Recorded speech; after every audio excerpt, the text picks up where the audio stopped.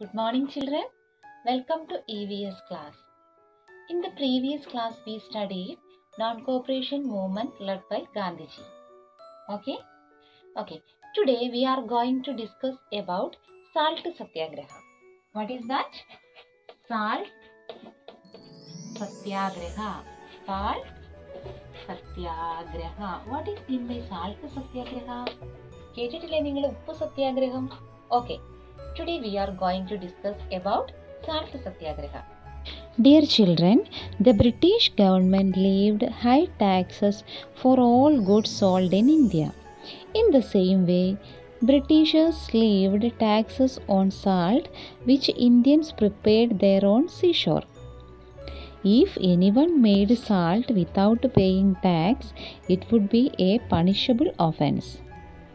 We, the Indians, thought that it was highly unjust to pay tax to a foreign government for making salt in our seashore. So, Gandhiji decided to break the salt law. Children, look at your textbook, Dandi March, 12th March 1930 morning. Kando? Okay, Gandhiji started his famous Dandi March on 12th March 1930.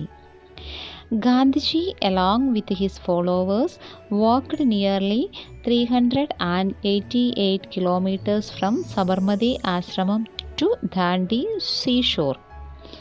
Thousands of people, including Jawaharlal Nehru and Sarojini Naidu, gathered there.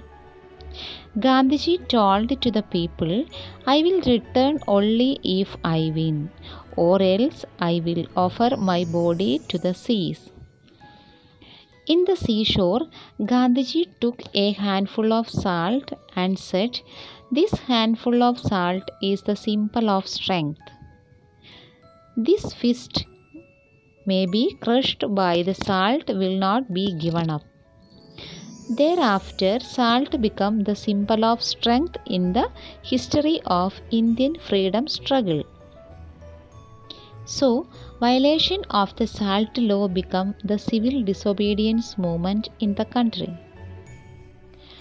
മക്കളെ, ഉപ്പ് സത്യാഗ്രഹം, ദണ്ഡി യാത്ര എന്നൊക്കെ നിങ്ങൾ കേട്ടിട്ടില്ലേ? 1930 March 12-നാണ് ഉപ്പ് സത്യാഗ്രഹം നടന്നത്. എന്താണ് ഉപ്പ് സത്യാഗ്രഹം? അല്ലെങ്കിൽ എന്തിനു വേണ്ടിയായിരുന്നു ഗാന്ധിജിയും അനുയായികളും ഉപ്പ് സത്യാഗ്രഹം നടത്തിയത്? ശ്രദ്ധിച്ച് കേൾക്കണം കേട്ടോ. ഉപ്പിൻ്റെ പ്രാധാന്യം നമുക്കറിയാമല്ലോ. ഇന്ത്യക്കാരായ ആളുകൾ തങ്ങളുടെ കടൽ തീരങ്ങളിൽ ഉൽപ്പാദിപ്പിക്കുന്ന ഉപ്പിന് ബ്രിട്ടീഷ് ഗവൺമെൻറ് കനത്ത നികുതി ഈടാക്കി. നികുതി അടയ്ക്കാൻ മടി കാണിച്ചിരുന്ന ഇന്ത്യക്കാരെ ജയിലിൽ അടയ്ക്കുക പതിവായിരുന്നു. ഇതായിരുന്നു സാൾട്ട് ലോ. ഉപ്പിൻ്റെ മേലുള്ള നികുതി പിൻവലിക്കണമെന്നാവശ്യപ്പെട്ട് ഗാന്ധിജി ഇന്ത്യക്കാരായ ആളുകളുടെ പിന്തുണയോടുകൂടെ നടത്തിയ സത്യാഗ്രഹ സമരമായിരുന്നു ഉപ്പ് സത്യാഗ്രഹം. മനസ്സിലായോ? Next, Dandi March. 1930 March 12-നായിരുന്നു Dandi March നടന്നത്.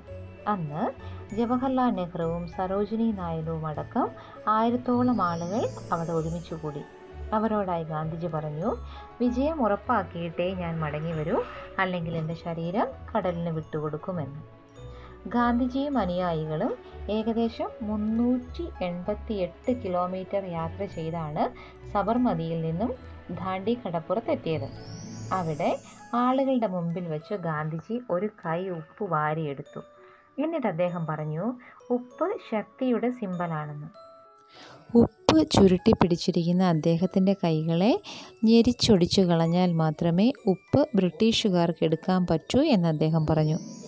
അങ്ങനെയാണ് ഇന്ത്യൻ സ്വാതന്ത്ര്യ സമരത്തിലെ ശക്തിയുടെ അടയാളമായി ഉപ്പ് മാറിയത്. മനസ്സിലായോ? Dear little children, today this much enough. You read your textbook very well. Okay? The next class we will discuss more about this topic. Okay children, thank you.